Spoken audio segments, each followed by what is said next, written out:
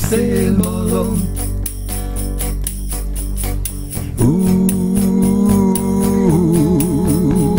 szélmalom,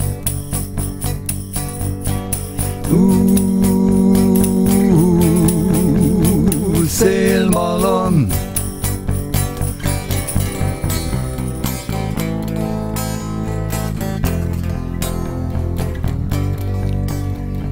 Nem tudjátok ti, majd én elmondom. De Belácson volt egy szélmalom, és annak a szélmalmosnak volt egy gyönyörű Zsuzsi lánya. Na hát akkor meséljük el dalban. Nyári este a kis padon történt meg a csoda. A Molnár legény a Zsuzsinak az ajkát csókolta. Felettük az akácvirág illatát ontotta. Rájuk még a jó öreg hold ezüst fényét szórta.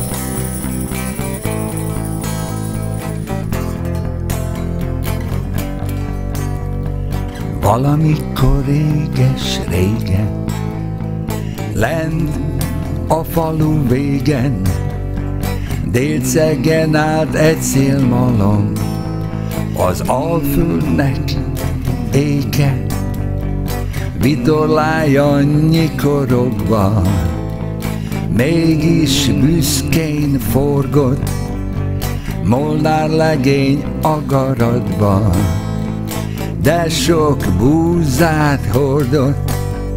A vén Molnár Zsuzsi lánya, hely, de nagyon szép volt, éjfekete szép hajába piros szallagot font. Molnár legény az ablakból ki nézett rája, meg is tetszett az a szallag a Zsuzsi hajába.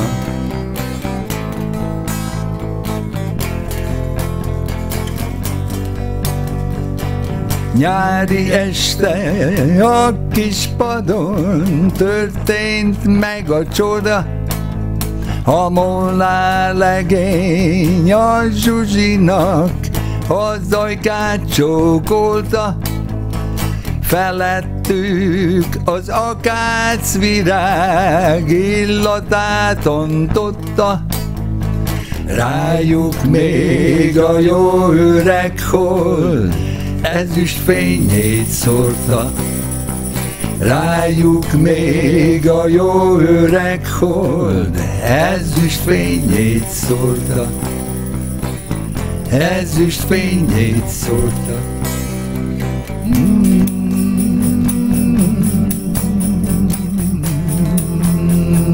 Szélmalom,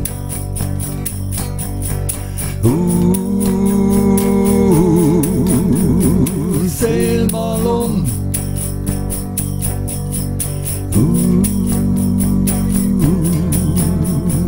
szélmalom,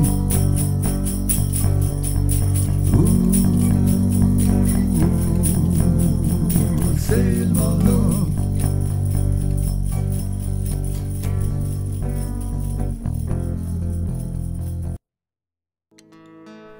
Visszavágyom rózsás kertes szülőházamba, ahol szorgos nagyapám gyümölcsfái éltek, s ahol minden falomban sárga rigók ültek, melyek nyárról szóló muzsikát zenéltek. Visszavágyom kis kemencénk kályha melegét, a benne sült kenyeret, fahéjas kalácsot, s azt a pihe puha tollú hófehér dunnyát is, mit mesebeli nagyanyám naponta felrázott. Visszavágyom újra gyermekszabadságom, az egymás után elkövetett csíntevéseket, s mindent mi örömbe, boldogságba fonta. A villám gyorsan tovaszálló ifjú éveket, mert megtestesült álmom ott lett valóságom, ahol nagyanyám és nagyapám karja ölelt át, hol minden pillarezdülésem óva figyelték azok, akik életemet bearanyozták. Én csak múltam fényében látom önmagam, tisztának, bűntelennek, emberségesnek, hisz akkor tanulhattam meg, hogyan is lehet önzetlenül továbbadni szeretetemet.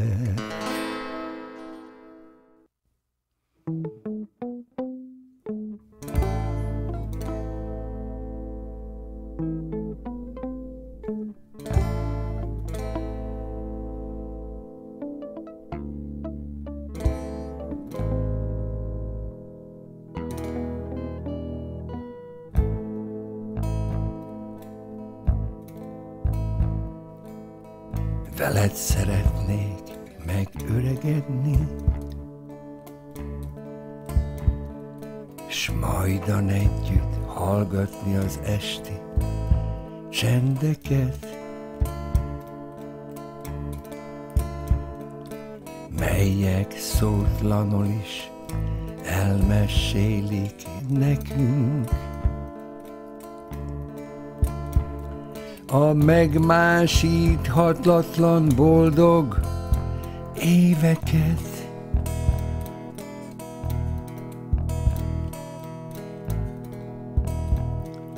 Szeretném örökbe fogadni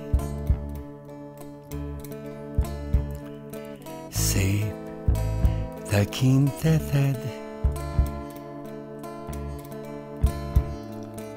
megbújni benne, mint egykor hajdanán,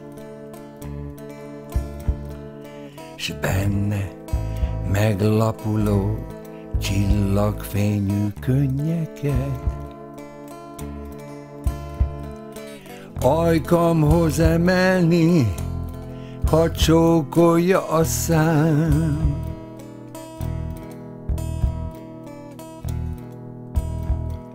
Szeretném kezed fogni, néha remegőn is, így sétálva körbe-körbe az ódon helyeket, s majd így lépve át magunkat a levélhulló őszbe, s hogy egy azon idő legyen, mi a varba temet. mert te értem születtél, és én érted születtem. Minket úgy alkotott az Isten keze, hogy általa legyünk kincsei egymásnak, s abban örök időt nyerjen az élet értelme.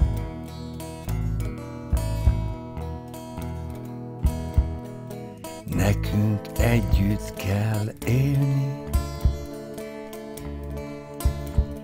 és együtt kell halni. Külön-külön már úgysem léteznénk, s ezért fogd a kezem, és el ne engedd soha, mert én míg élek, szorítom a tiéd.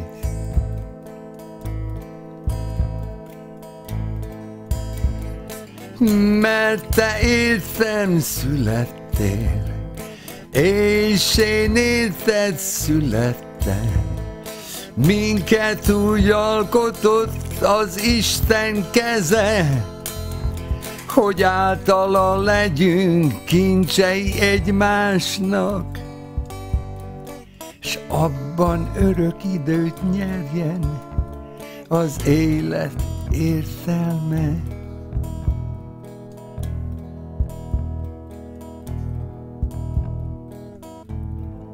Veled szeretnék megöregedni.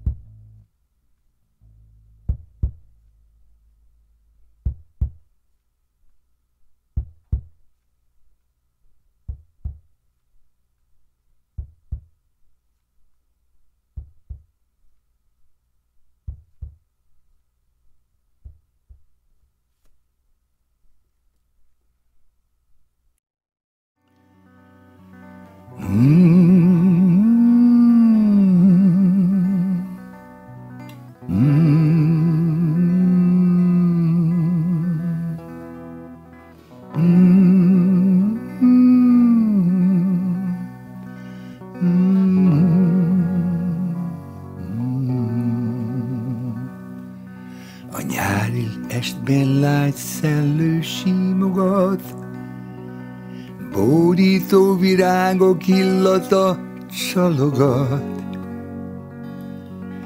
Kiülök a kerti padra elmélázva én, hattyú úszik a tó, smaragdzöld vizén. Mi kedves e csendes hely nekem, a fenyők susogása kedvenc énekem. Itt mindig kékebb volt az ég, zöldebb a fű, és a távolban halkan felsír egy hegedű.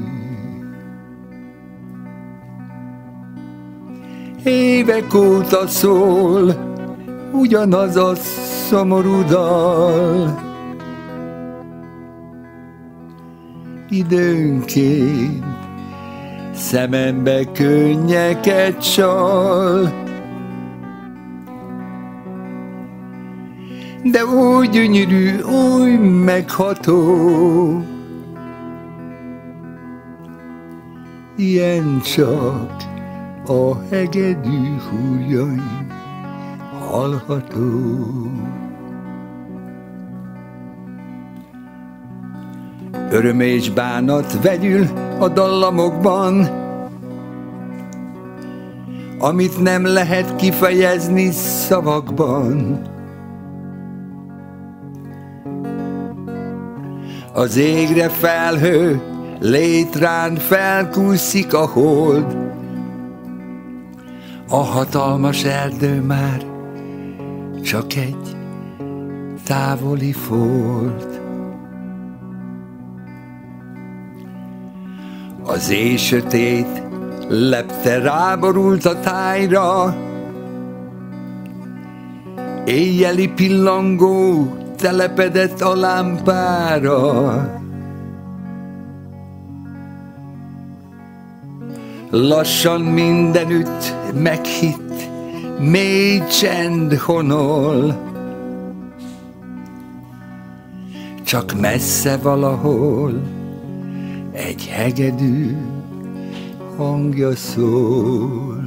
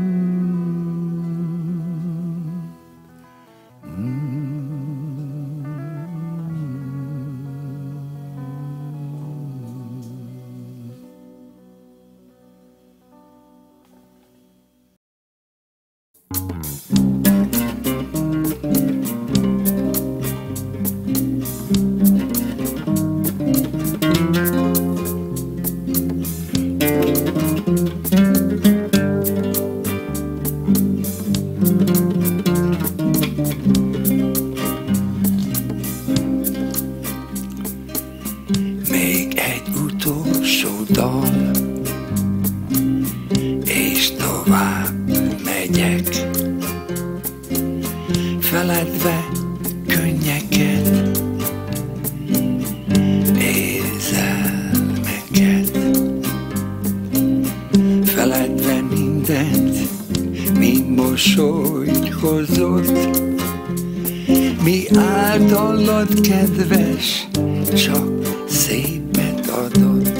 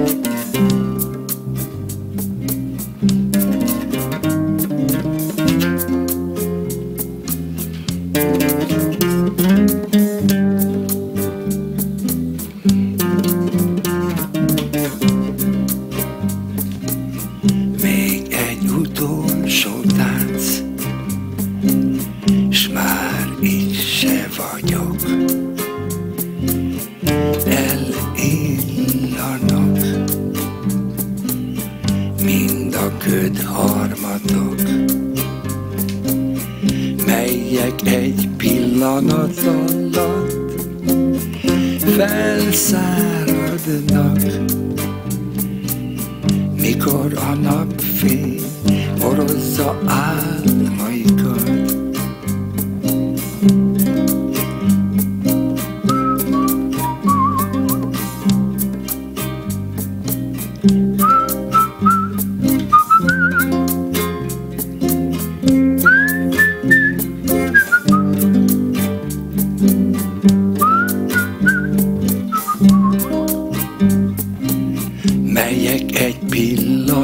Alatt felszáradnak,